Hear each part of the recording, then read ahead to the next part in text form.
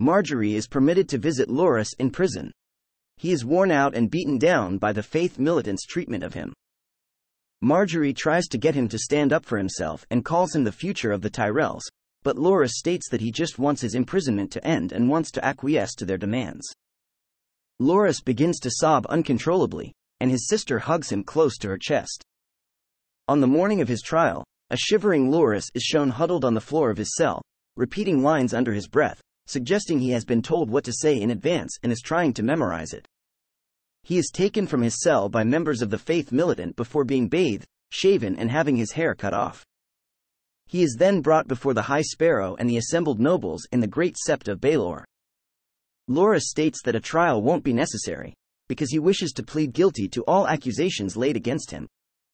He confesses to having lain with other men, including Renly, and his voice breaks with emotion as he says Renly's name, following which the High Sparrow turns and looks at Marjorie in a very pointed way. Loras' emotion at saying Renly's name, and the High Sparrow looking at Marjorie in a displeased way as a result, suggests that Loras has not actually been brainwashed into believing his sexuality and his relationship with Renly were wrong, but that he has been obliged to pretend this is the case in order to persuade the High Sparrow to let him out of prison. The High Sparrow's glance at Marjorie suggests that she told him Loras had genuinely converted, but that Loras' emotion in mentioning Renly has made the High Sparrow skeptical that this is the case.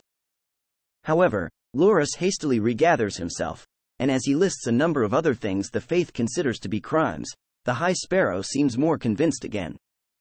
As part of the confession and plea to be given mercy, Loras has to agree to join the faith militant and renounce his inheritance. The seven-pointed star is then carved into his forehead by Brother Lancel as his sister and father look on in horror. When Cersei doesn't show up to her own trial, Marjorie realizes that something is seriously amiss. She attempts to lead her brother to safety, but the sparrows prevent this, and he dies alongside his sister and father when Cersei burns the Great Sept to the ground.